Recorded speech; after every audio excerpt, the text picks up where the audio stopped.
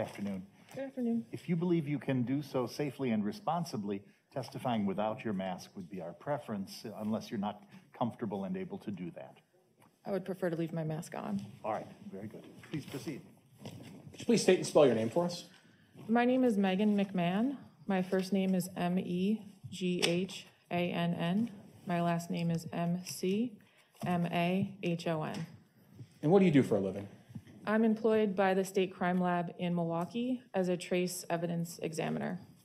And while I talk, if we could have the Sure. screen on, and I'll have you pull that microphone just up as close as you can to you by the base. It slides. What is trace evidence?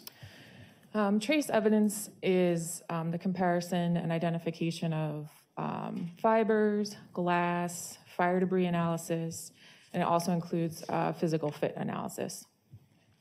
Tell me a little bit about your educational background and your qualifications to perform this type of work. I have a Bachelor's of Science in Spanish from the University of Wisconsin-Madison, and I have a Master's of Science in Forensic Science from John Jay College of Criminal Justice. Internally at the crime lab or in your work as a trace evidence technician, what types of trainings did you undergo, or what have you done in order to learn this skill set? To perform physical fit analysis, I completed a training program at the laboratory that included readings, hands-on exercises, mock casework, and it culminated in a competency exam. Sure. And how long have you been doing this work? I have been doing physical fit analysis for approximately 3.5 years. Okay. I'm going to show you a couple things and see if you can identify them. I'm showing you what's been marked as exhibit number 419. What is that?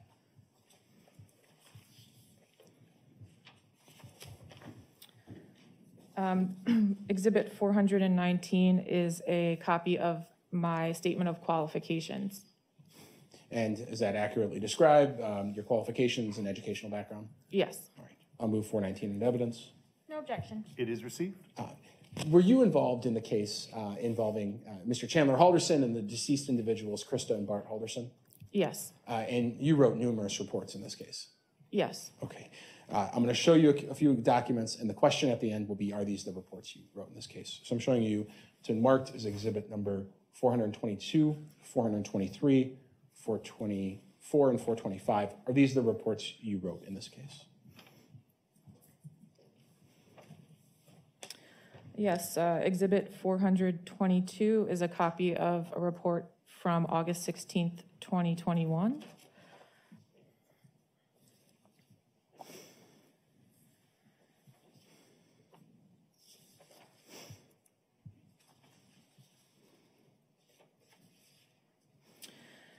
Exhibit 423 is a copy of a report that I wrote on October 7th, 2021.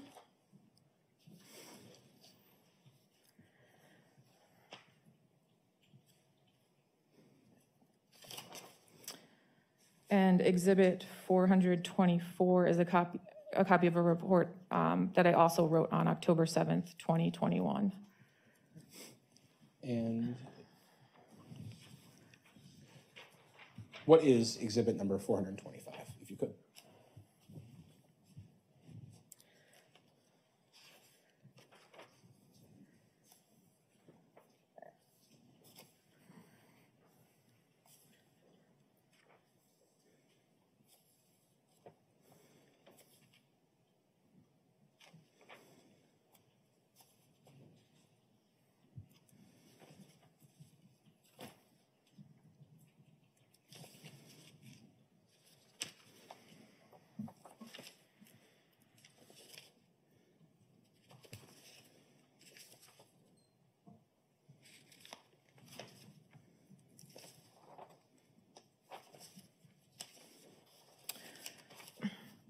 Exhibit 425 are copies of the photographs that are associated with the analyses that I did with the reports that I authored for this case.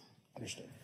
So I will take these, and Judge, at this time, I will move exhibits 422, 423, 424, 425 into evidence.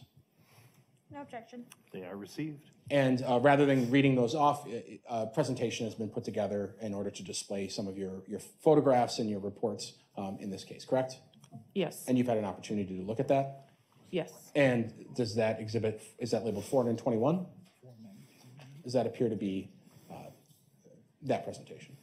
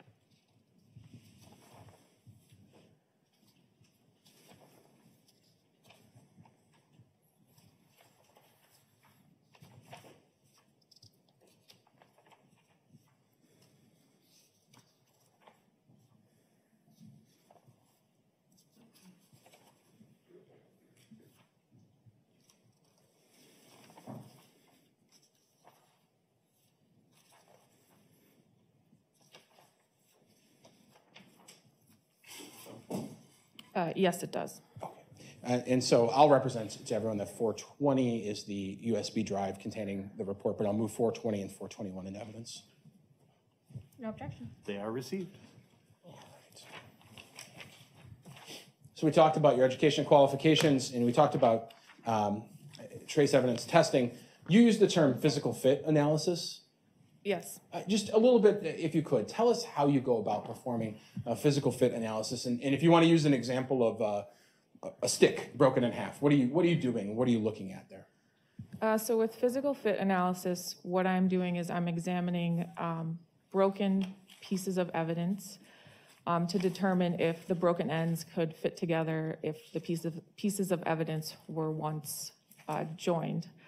In layman's terms, it's sort of like a forensic jigsaw puzzle. Okay. And you performed that analysis in several items related to this case, in the State versus Chandler Halderson.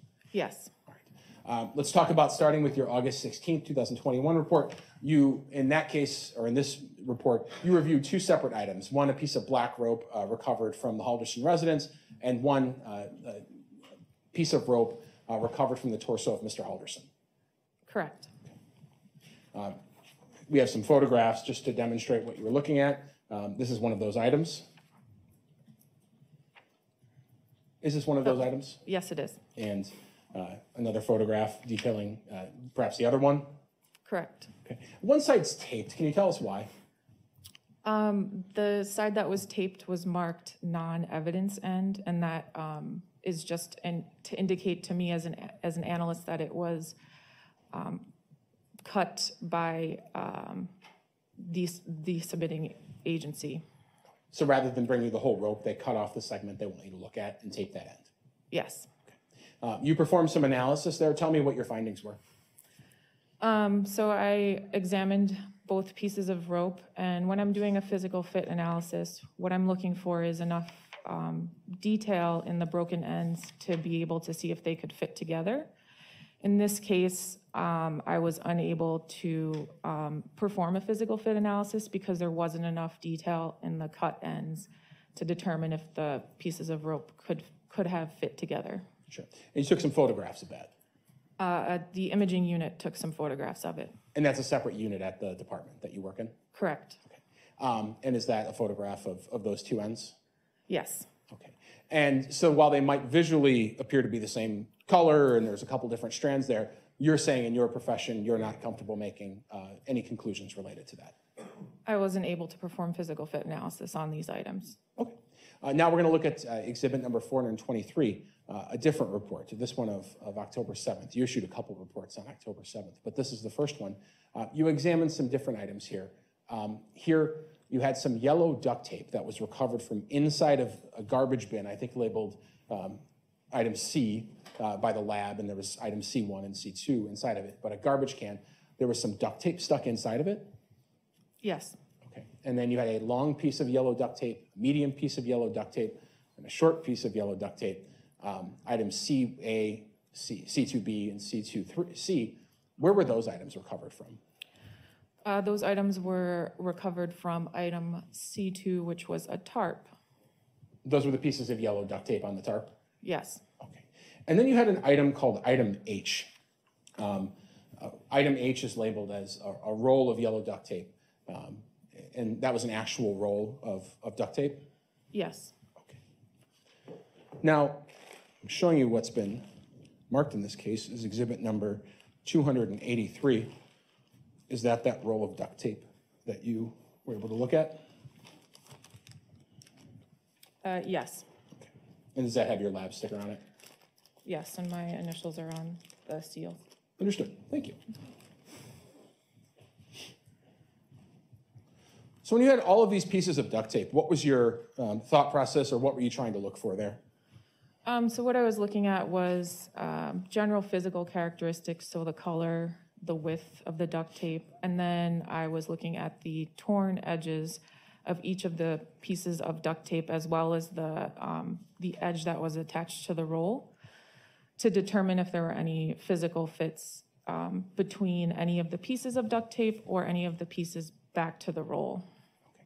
And we have some photographs of the items. I think the jury has seen this image, Exhibit 58, which has already been shown to the jury, but that's the tarp inside of the garbage can out on Irwin Road. Is that piece of duct tape that was inside of that garbage bin? Yes. And the next image, is that the tarp laid out with the pieces of duct tape visible on it? Yes. And next slide, is that a closer up of one of those pieces?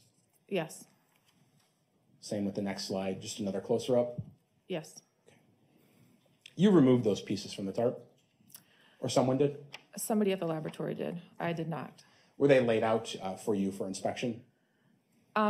They were previously analyzed and sent to me after the previous analyst was done with their analysis. Things like fingerprints had to be done first? Fingerprints would have to be done before physical fit analysis, yes. Okay, so let's look at a couple of these pieces. C1A, one of the pieces, that's a photograph taken by the lab. Yes. C2A, another photograph of the other piece. Yes. C2B, just another piece. Correct. C2C, just another piece. Now let's talk about item, I think it was H. It was a roll of duct tape that you were provided? Yes. Okay. I'm showing with the jury what's been marked as exhibit number 259, image of the roll of duct tape at the Halderson home. Go back.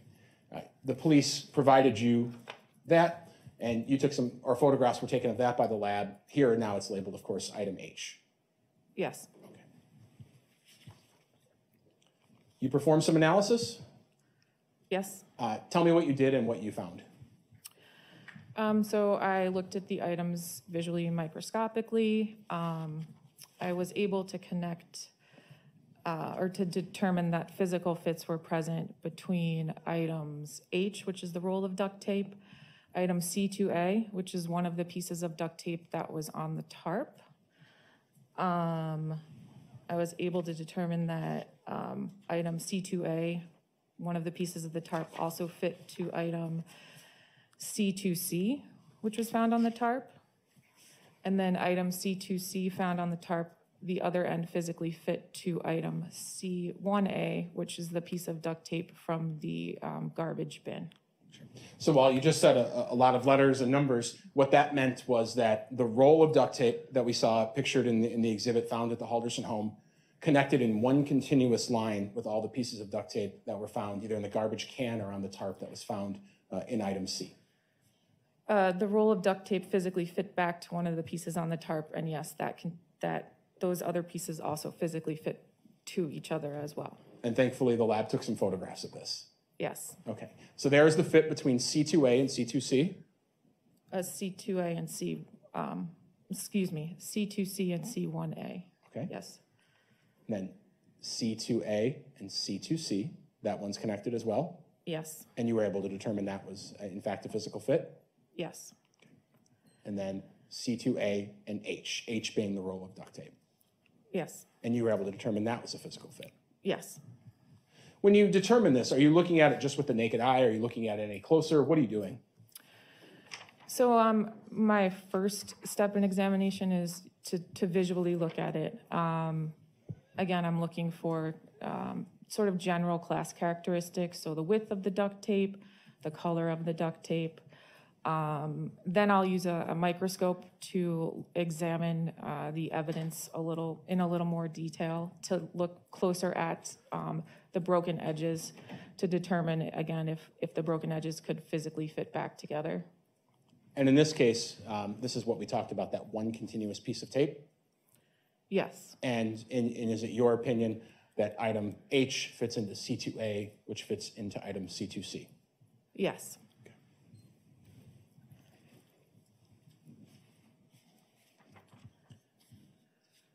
Talk about another report, exhibit number 424. Here you examined a couple of different items, one being a broken saw blade and one a bow saw frame. Yes. Okay.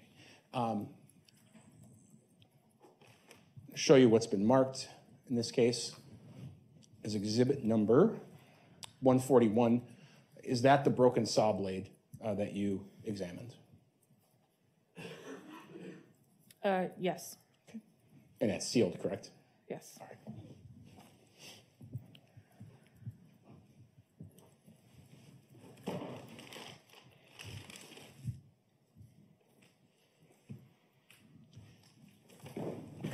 I'm going to show you what's been marked in this case is exhibit number 226. We don't have to open it, but is this the bow saw frame labeled item AG that you examined? Yes. Okay.